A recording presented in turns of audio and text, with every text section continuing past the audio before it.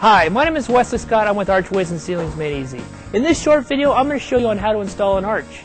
Your arch is going to come neatly packaged in a box, shipped right to your job site. And in this box, you'll find your arch.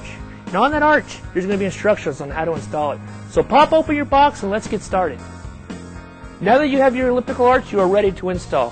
Handyman Matt here is going to give us a hand today by first measuring the width of your opening. Second, he's going to mark the center of the header.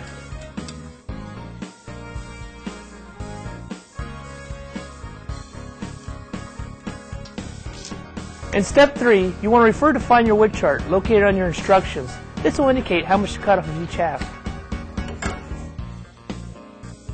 Step 4, you want to measure, mark, and cut off the excess arch. Step 5, for openings greater than 2 by 6, simply finish the split cut provided.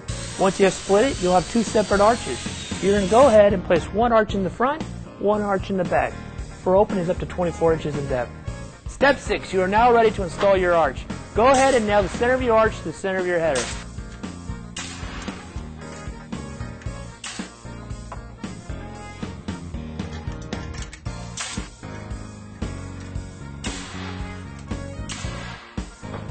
You're almost there. Step 7, finish nailing the arch into the opening.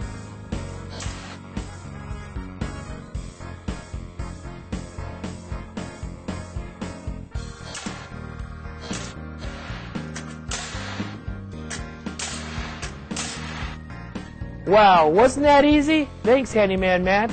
Now that you've learned how to measure and install an elliptical arch, you are now ready for drywall.